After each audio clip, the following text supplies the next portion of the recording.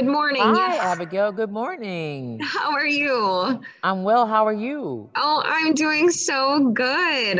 Goodness. Well, Oh, thanks for being able to chat with us this morning. are you kidding me? Of course. Well, I know that you're pretty busy today, so if you don't mind, we'll just kind of get right into it. Go for it. I'm with you all the way. Awesome. So, all right. So, how long have you lived in Appleton? I've lived in Appleton for this is my fourth year, I believe. Going on my fourth year being there. I came to Appleton in 2017.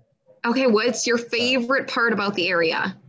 I love my neighbors. They are so kind. I love the seasons, how they change. Even the falling leaves when they get kind of annoying and I have to rake them up. But I love Appleton and just the neighborly attitudes that are around me. Like they're also kind. I mean, I remember when I had done my blind audition, they all brought over papers and put them on my front door. They were like, "You might want these." You would have like sticky notes on them. You might want these. I just love everyone. They're so kind and they don't treat me like I'm any different than them, which I love. I just want to, be around them and share love with them. So it's beautiful being in a space where I can feel welcomed and have such a wonderful opportunity to share my love with all of my neighbors and especially the students at Lawrence University. So I'm really proud to be able to do that. Ugh, love that. Well, going into your experience on The Voice, what's it been like? This experience of being on The Voice has been so incredible, Abigail. It's been one of the biggest dreams come true, a dream that I do not want to wake up from. I mean, even when I'm asleep, I'm dreaming about the show or the song that I'm going to be singing. But it's been just a wonderful opportunity to showcase what it's like to keep on going the distance, to even if you think that you've done a lot, what it looks like to do a course correction or to do a change, to do a renovation perhaps, or to take away all the labels that people put on you and create your own lane. So it's been really an incredible time stretching myself beyond what I thought was capable, for my singing, for my voice. But every time I've stepped onto the stage, I've stepped onto the stage with the idea that anything is possible because I've worked really hard to get to that point. So it's been a beautiful moment in time, a moment I will never forget. Being able to share the space with so many incredible artists and be coached by one of the most legendary singers in the world, John Legend. So I've had an incredible journey, and I thank all of my Wisconsin Badger family for helping me to get to this point. I was going to say, I know you had him in tears the other day. What was that moment like when you were on stage, and then especially when they called your name as you were moving on? Oh, I mean, I've never felt like it was like a shoe-in or anything like that. So you will see me the moment I step onto the stage, I bow my head in immediate prayer.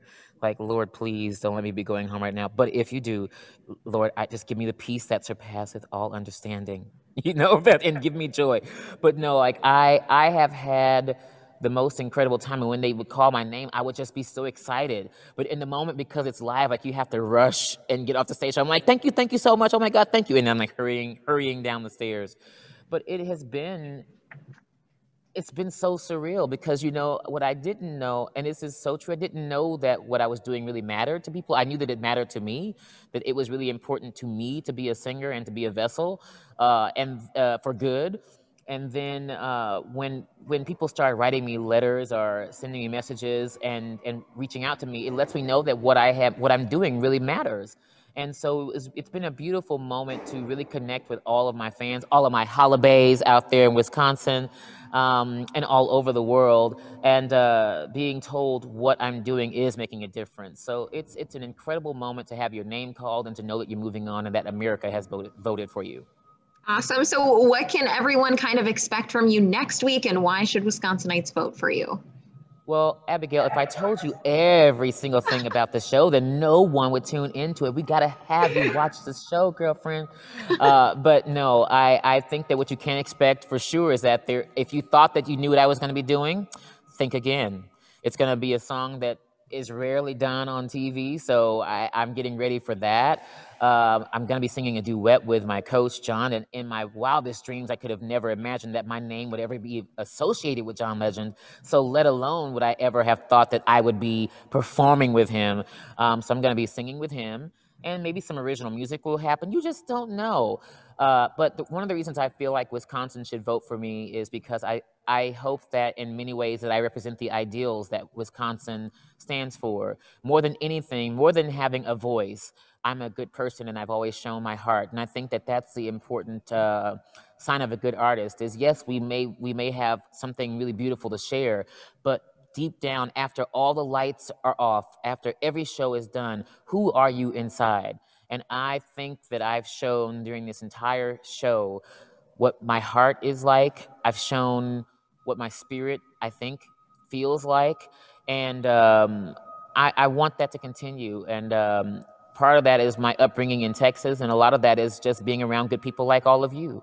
So I really hope that you'll vote for me and know that I promise to do my best and let God do the rest, as Big Mama would say. So I'm just thankful that you all have gotten me to this moment. And for sure, what I know is that with you, I win. Without you, I wouldn't be here.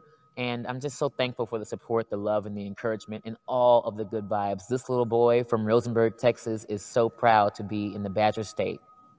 So, well, we love that, and we wish you so much good luck and good luck with the rest of your interviews today. Thank you, Abigail. I really appreciate it. Thanks. Bye. Bye bye.